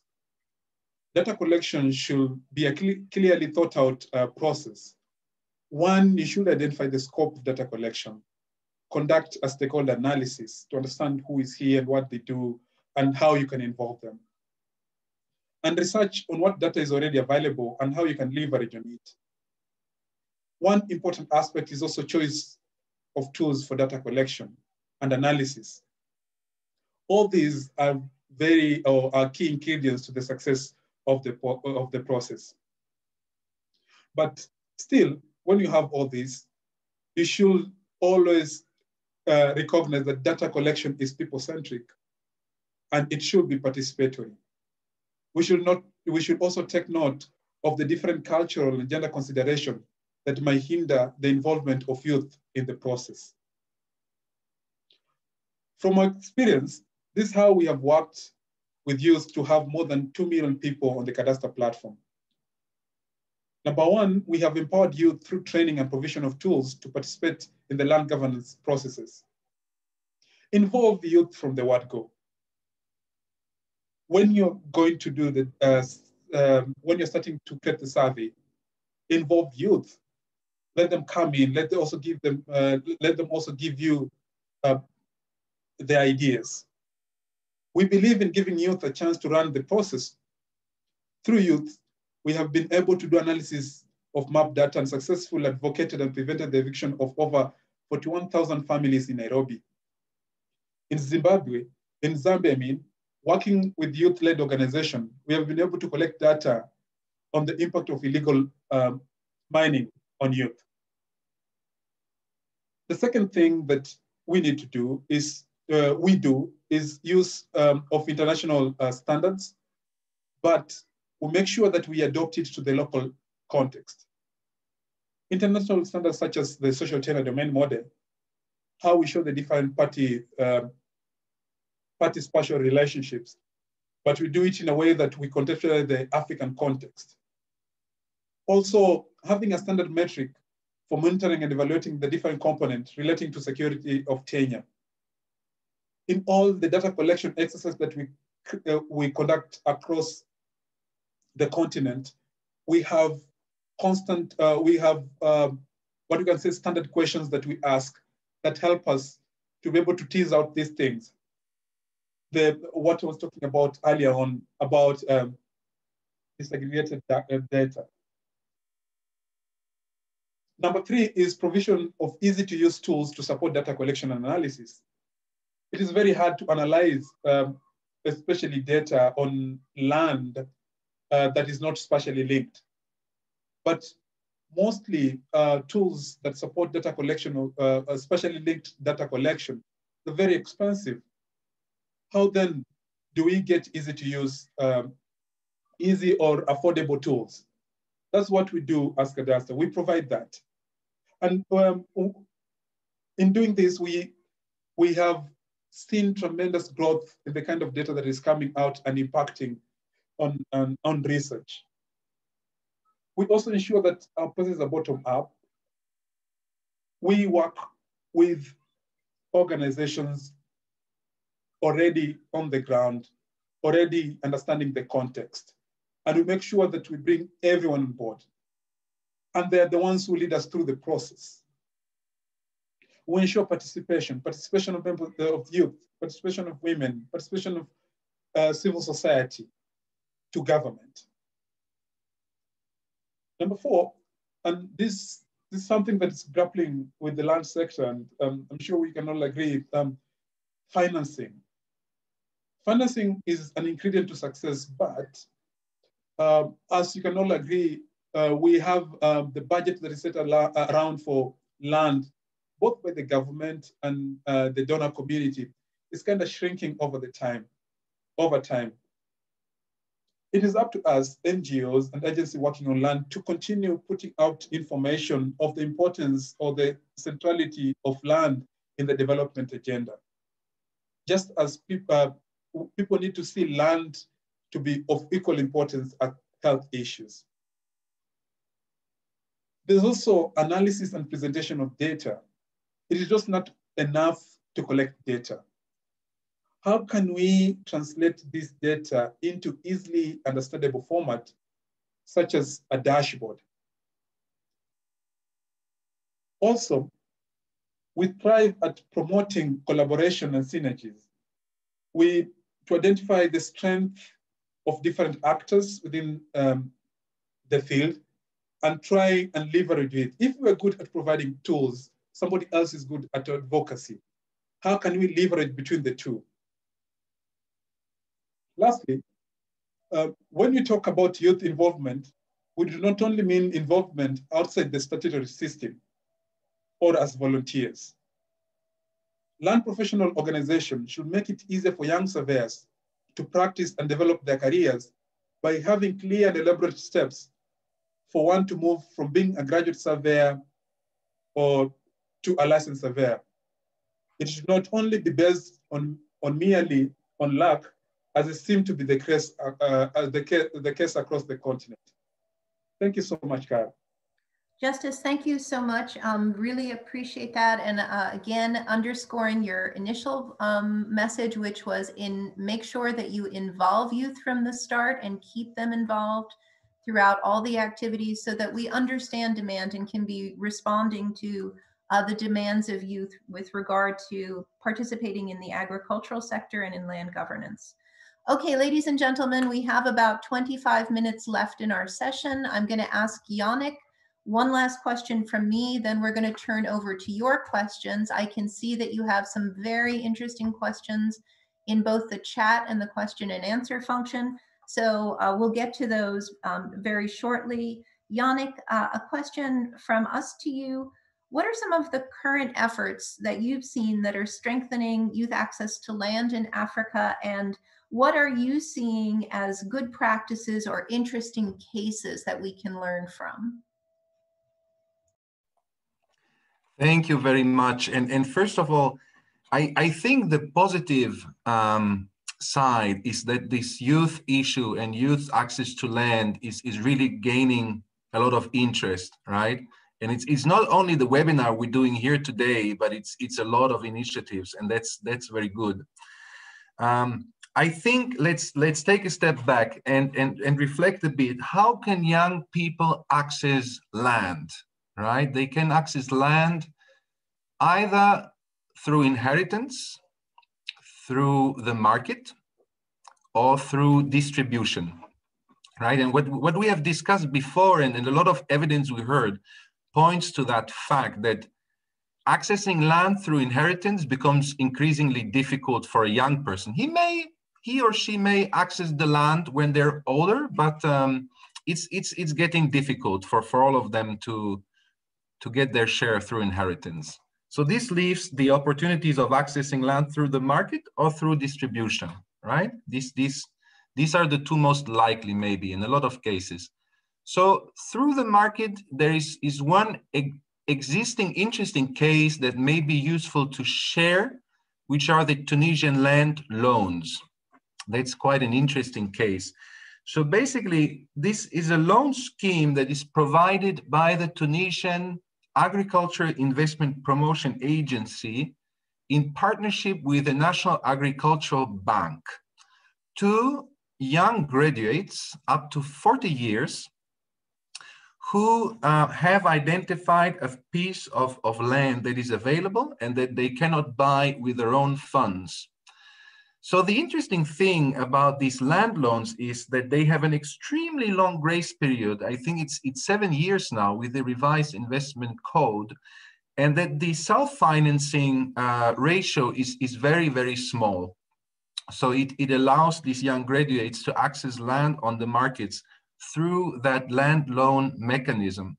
And in addition to the land loan, there is an add-on loan that the young agri-entrepreneur can request, which allows them to do the necessary work to, how shall I say it, like buy the necessary irrigation equipment and do the electrification. There is additional loan for that, which they call le prêt d'aménagement. So that's an interesting case that may be useful to share, because it's something that, strangely enough, is not very well known. But I always find it interesting to share that one. Now, if we look at land through distribution, there we have a couple of cases that have either recently introduced a specific youth quota in distribution programs or that aim to do so. One country that has actually already done so very recently is Mali. And in Mali, in the recent Loi sur le foncier agricole, the LFA, you have a specific quota for youth organizations and women's organizations. I think it's 15% of the land that is being allocated to either of these organizations. And I think part of the reason why there is this specific quota is due to the fact that Mali has a pretty well-organized umbrella organization of rural youth that somewhat seats in all these negotiations, right? Then there is an even more ambitious target from what I know, but this is currently under discussion, is the new land allocation policy in South Africa, where I think they even aim not 15, but 50%, I think 40 or 50% of the land being allocated to youth. So it should be 50% for women, 40% to youth, and 10% for people living with disabilities. I think this is what is currently under discussion under the smallholder component of that land allocation policy. And even though these are very few examples, they do show that this idea of considering the specific needs of youth in regard to accessing land is gaining traction, which is per se a positive thing. Yannick, thank you for those excellent practical examples. I think it's really interesting to think about the land loan example. It ties back to comments from the first session that we heard that even if youth wish to access land, the financial resources that are required can be quite difficult for them to get together, and so it can be those financial barriers can be difficult to overcome. And yeah, also interesting to hear about Mali. So thank you so much, Yannick, and thank you, Justus. I'm going to turn to questions now, and we have several really interesting questions. Yannick, I'm going to start with you. There is an observation and a question from Ahmed Diallo in Senegal, which is saying that, which you may know, that recently more than 300 youth died as they were traveling across the ocean to migrate up to Europe. Do you think that youth access to land in order to engage in agriculture in a more secure way could be one solution for the kind of clandestine emigration that we're seeing from Africa to Europe? I think a really important question. Thank you, Mr. Diallo, for that question. Merci beaucoup. Je pense que c'est une question très importante et il faut évidemment que nous nous interrogions de manière très, très sérieuse sur les différentes stratégies qui permettent d'éviter ces drames liés à la migration de détresse. Permettez-moi, excuse me, please let me respond to this question in French so it may be easier even to engage on this. Je pense que c'est vraiment très, très important. As it's better for me to respond in French. Parfait. Et je pense que bien évidemment, améliorer, renforcer l'accès à la terre pour les jeunes est l'une des stratégies qui to make better access the land to the earth, and like that could be better to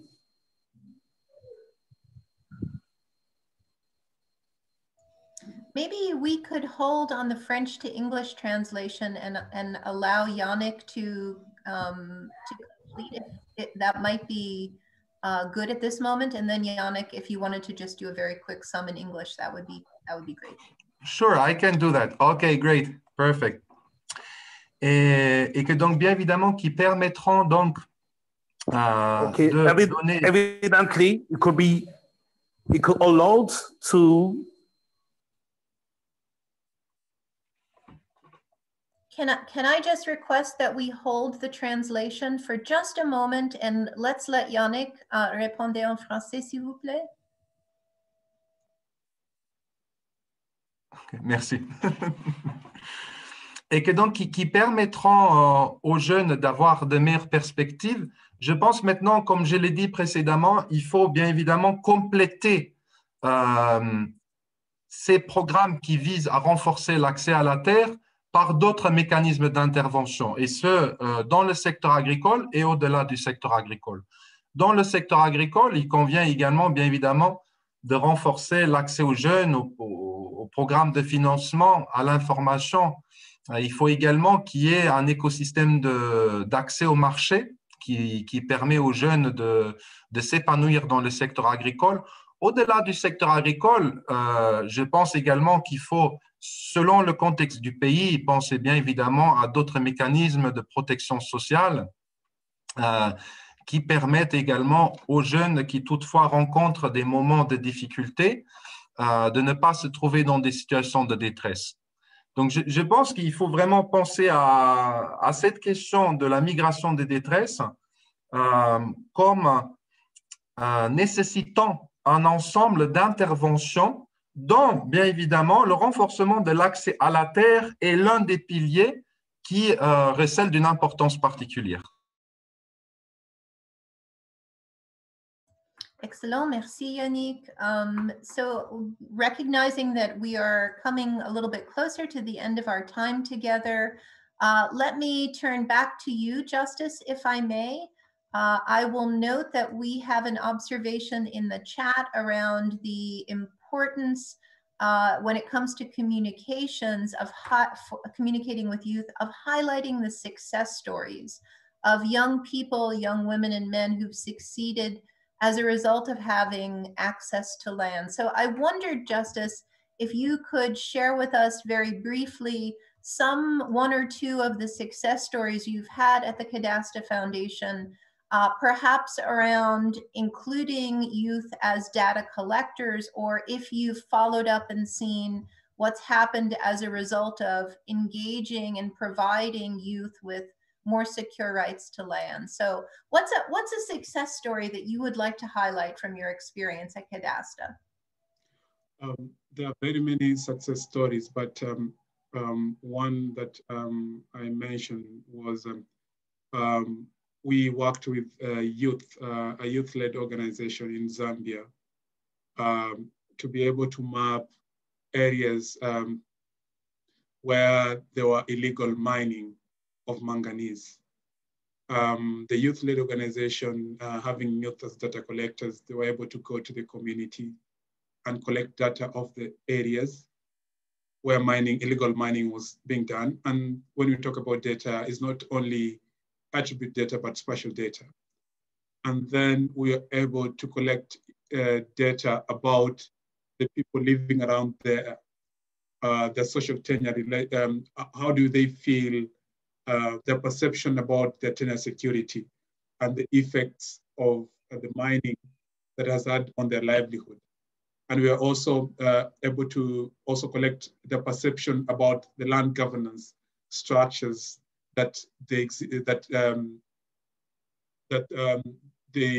exist within their community. And this is a success story. Why? Because this is a youth-led organization. They were able to identify their own problem, but they did not have tools to do that. We assisted them in doing that. We gave them the tools, trained them. They did it by themselves, had the data, helped them analyze the data, then gave the data to them, and they went and advocated for their rights in their land agencies, having evidence using these tools. Another one is here in Kenya with an indigenous community, if you know the Ogiek people. We have been helping the Ogiek people through OPDP which is as much as it has, most of the technical officers are youth like me. We have been able to use our tools to be able to demarcate the land, create, as you said, talking about highlighting the stories, create out story maps that we get out a story that has a spatial element to it, that is interactive, that anyone, even if you don't have a GIS knowledge, you can have a look at it and understand what is happening at what point. And lastly is the halting of the eviction of 41,000 families in Nairobi. This was also done by youth through a story map and through sitting on our laptops and them training them and giving them the tools. They're able to do an analysis of how many people are going to be affected according to the government released out data. And when they did that and presented it in a map, in a story map, and took it to the government, they stepped back and the evictions were halted.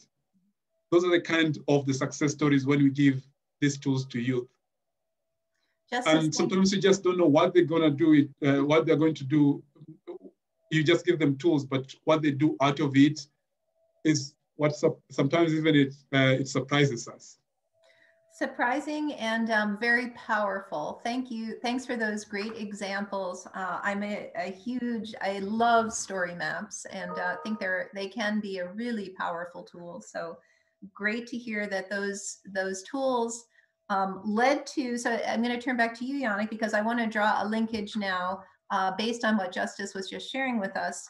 I think one of the themes we've heard through the course of our discussion today is that youth themselves not only need to be involved in decision making, but it's critically important for them to have the information and the skills to generate the data that can lead to good policies. So we have a question from Dr. Kadaido in Ghana, who is saying, how is it that we can drive more research on youth issues so that we increase data availability and really get to those demand-driven policy changes that will lead to an improved enabling environment? I'm gonna let you answer this and then we'll probably begin our wrap up. So Yannick, back to you. Yeah, I think that's a very important question, and we have designed this kind of capacity analysis tools, which I will be glad to share with you.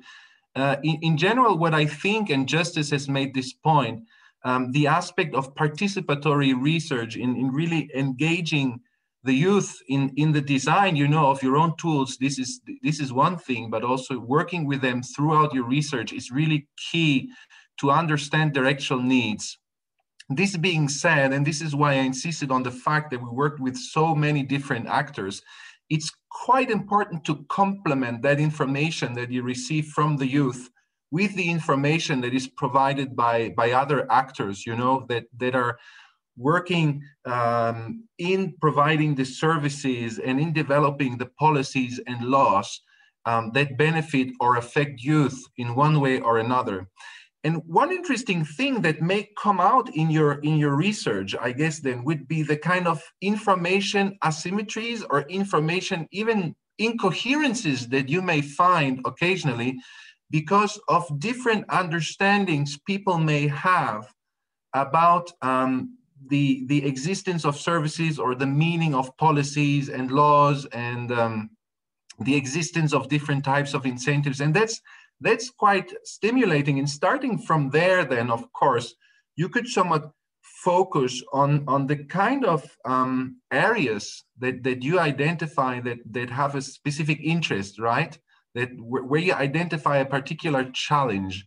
I think in our end, this is what happened in Tunisia. I will just go on that for just a minute, if you allow me, Carol.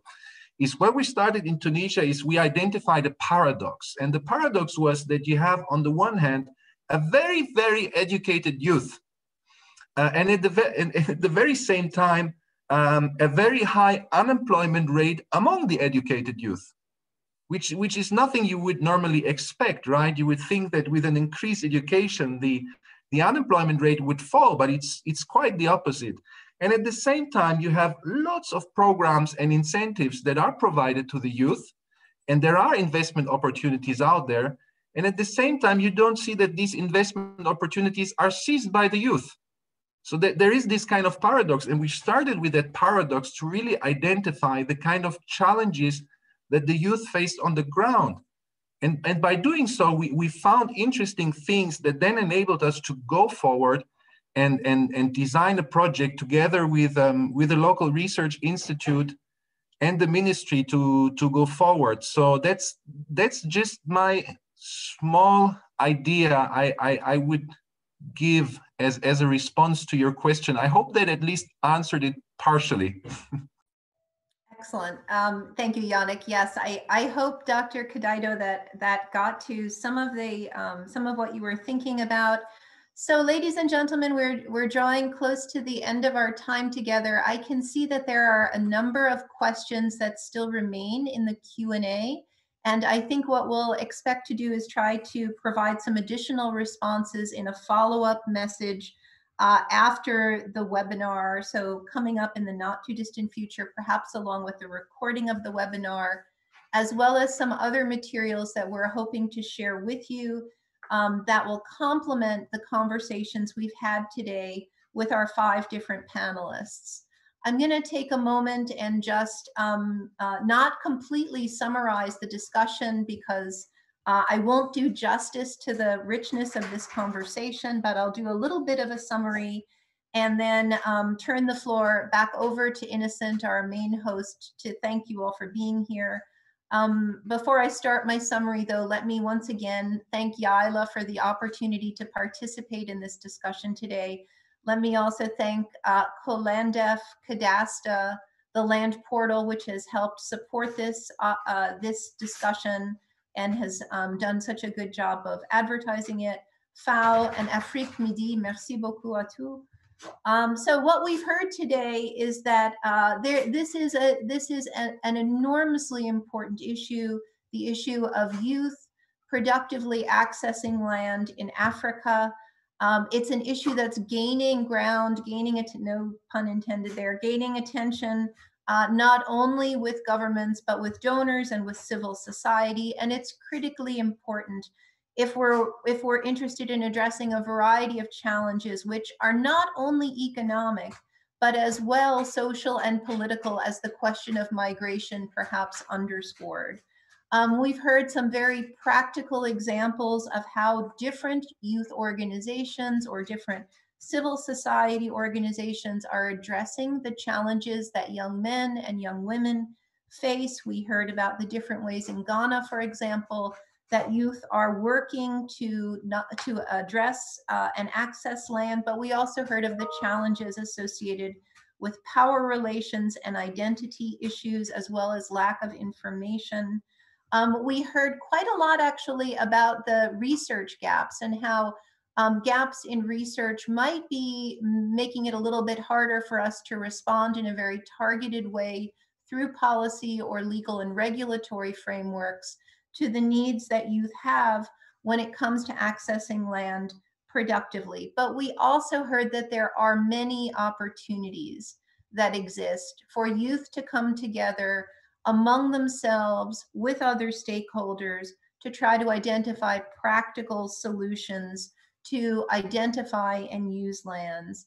I think it was interesting, we heard several comments around responsible land-based investments, and we actually had a question which I appreciated around that issue. So, and how are youth both impacted negatively, but what's the potential for them to engage positively around responsible investing? I think for me, finally, I'm going to take away the following 3 important messages. Number 1, that engagement of youth in agriculture in sub-Saharan Africa needs to be a holistic exercise, not only focused on access to land, which is important, but recognizing that access to land may be a necessary but not a sufficient condition to supporting positive youth engagement in the land sector. I heard and really appreciated the recognition that youth are not a homogenous group. They have different needs and are living in different contexts, and we need to be sensitive to those differences to develop the appropriate holistic responses for them. And then finally, the third takeaway message: engage youth right from the start, not just maybe one group of youth, but understanding again these heterogeneous groups of youth, bring their voice to the table, engage them throughout processes. For me, a very rich conversation, lots and lots of learning. I want to sincerely thank all the panelists who've joined us today: Justus Wambayi from Cadasta, Yannick Fiedler from the FAO, Nana Amayira from COLANDEF, Innocent from YILA, and my dear colleague, Dr. Tuzai Mauto from Landesa. Thank you for being here with us. And I'd like to also extend my very warm thanks to the our co-moderator from Oxfam, Grace Ananda. It's been such a pleasure to work with you. Innocent, let me at the last moment give you the floor. Thank you.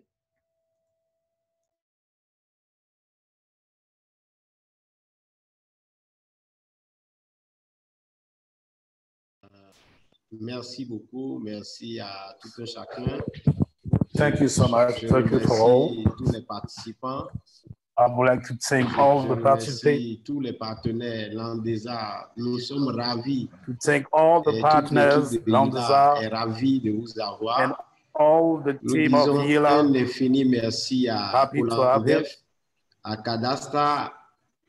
And really thank you for COLANDEF and Cadasta and FAO. Je remercie tout un chacun à leur rang et qualité. And tous les partenaires qui thank sont you for restés everybody, for everyone, Cadasta, for all the partners who stay with us.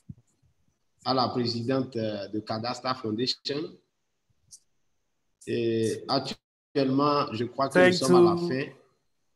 Et ce que je voudrais lancer comme mot d'ordre fort, c'est la mutualisation des efforts. On ne doit plus travailler de façon séparée, mais il faut qu'on mutualise les efforts afin que cela puisse aller à l'endroit de la cible qu'est la jeunesse africaine. Merci beaucoup. Je souhaite à chacun une très bonne suite de journée. Merci.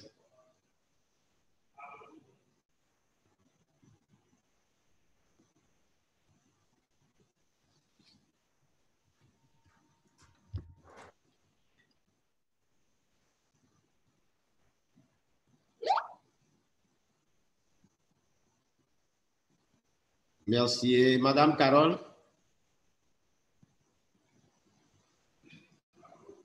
Allô?